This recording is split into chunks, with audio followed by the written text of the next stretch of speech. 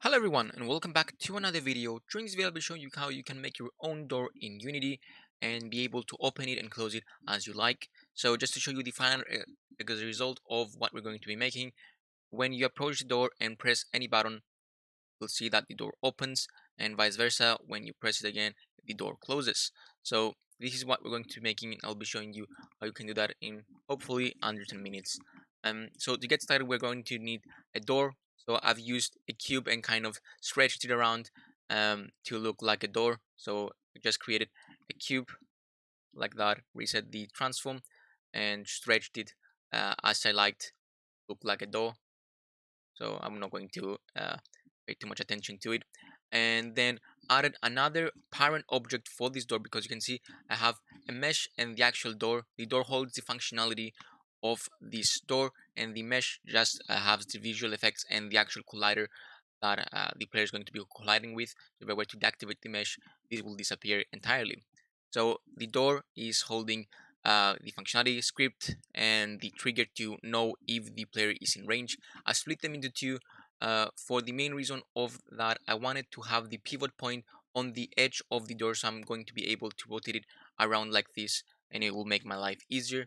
In order for you to do that, you need to change a slight tool right here. You can see on the top left corner of this scene panel right here, there is this tool that has pivot and center. If you placed it at the center, if you were to have a child and an object, it will have the center at the center point right here. So if I were to change it to center, you'll see that the door is now has the pivot in the center of this kind of mesh, these objects. So if I go to rotate it, you'll see that it rotates as a pivot point from the center. Instead, I wanted to have it from the pivot of where exactly is my door right here. So my parent object, I've placed it around this area, then put the child on this next to it. So it has the pivot on the left hand side of this door and allows me to rotate it easily. So that is done for that, and make sure to have this setting set to pivot. So we have our door, we need to animate it now.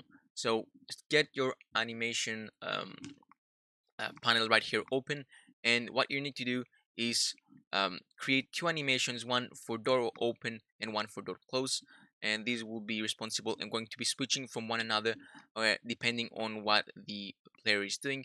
So for the door open, you want to have the position at the starting, so on this zero here you want it to be as closed, and then as it goes on you want it to be on the where it ends, so 90 degrees on this side. And to actually record the keyframes, you need to first press this red button and kind of change the rotation on the y-axis slightly, so it starts capturing the movements or the changes. And make sure to have this the parent selected, because we're going to be modifying the parent, have the animator on the parent. We don't want to be changing the mesh whatsoever, so leave the mesh alone, have the door or the parent changing, and change the y to be at 0, so you can see that it now tracks it and added a keyframe that is tracking rotation. And then on the 30th, so 0.3 around this area, or whatever you want depending on how fast or slow you want the door to be closing, change the rotation to be minus 90 degrees or 90 degrees depending on what orientation you want the door to be rotating towards. And this will create a smooth transition from the starting rotation to the end automatically. So you need just two frames, and vice versa for the door close. You want the opposite, so you want the starting position to be where the door is at the open location, so minus 90 degrees in my case. So set that, enable the recording, change it to minus 90 on here, and then have the on 0.3 again, set it to 0 on the y-axis rotation, and this will give you the two animations that we need that will actually perform the rotation, the door opening and closing. So now that we have the animations, we need a place to store them. So that is where the animator comes in place. So the animators allows us to kind of switch from one another the two animations easily. So open the animator right here, and you can see that I have two states, well, three states, and the entry. So entry, starting state, door open and door closed. And all you need to do to have them as states is drop the door close right like this and the door open, and now we have two states that have the animations, and also create a new state that is going to be the empty, and it's going to be acting as our starting state, because if we didn't include this, you'll have the animation playing straight away into the game, and this is not what we want. So ensure to have that, and also ensure that the animation clip doesn't have the loop time on, because we don't want the animations to be looping. So the next thing that we want to have is a parameter. So on the left hand side of the animator panel, you'll see the parameter and layers. Go to the parameters and click the plus sign right here and add a boolean, and this will kind of track what state is the door at. So is it open, is it closed? And in case this is false, it's going to mean that it's closed. In case it's true, it's open. So through that, we're going to be controlling what animation should be playing. So um, once the starting state is kind of triggered, so after getting off the starting state, we're going to be bouncing off one another each time we're clicking. This is what is going to be happening all the time, and it's going to be either one or the other. And for the starting state, I had my door closed, so this is the uh, closed version of my door. If you have it open, you need to set this to be pointing towards the closed. And through the parameter that we created here, we're able to create transitions. So these arrows right here, in order to make a transition, right click on the state that you want and point on the state that you want to be transitioning towards, and this will create this arrow. And you can see there is conditions here that you can add by clicking this plus sign, and you can see if I were to click one, you can see that I can select the parameter that I want and the state that I want it to be at. So in my case, I want it to going from the starting state to, if the door state is true, it means that this needs to be opened. So we're transitioning to the door open, which holds the animation for opening the door, and it will actually perform the animation. And once we're in this state, we're going to be transitioning to the door closed from another transition, and in this case we have the condition of the door state being false. The door states are um, tracked and changed through a script that I'm going to be showing in just a second. So in case the condition is false, we're going to be transitioning to the door closed, and it's going to be automatically performing the animation, and vice versa. We have the transition from the door closed to the door open, where in case the state is turned to true, we're transitioning from the door closed to the door open, and it's going to perform the animation. So hopefully you understood that, and if you have a basic knowledge of the animator, it's going to make a lot of sense, hopefully. And now we need to change the door state whenever we actually press the button that we want. So that is going to take place into our script. So I have a door script here that has a couple of things. So the first thing is, well, two things. We have two booleans. One is the door state that is going to be modifying the actual state of the animator.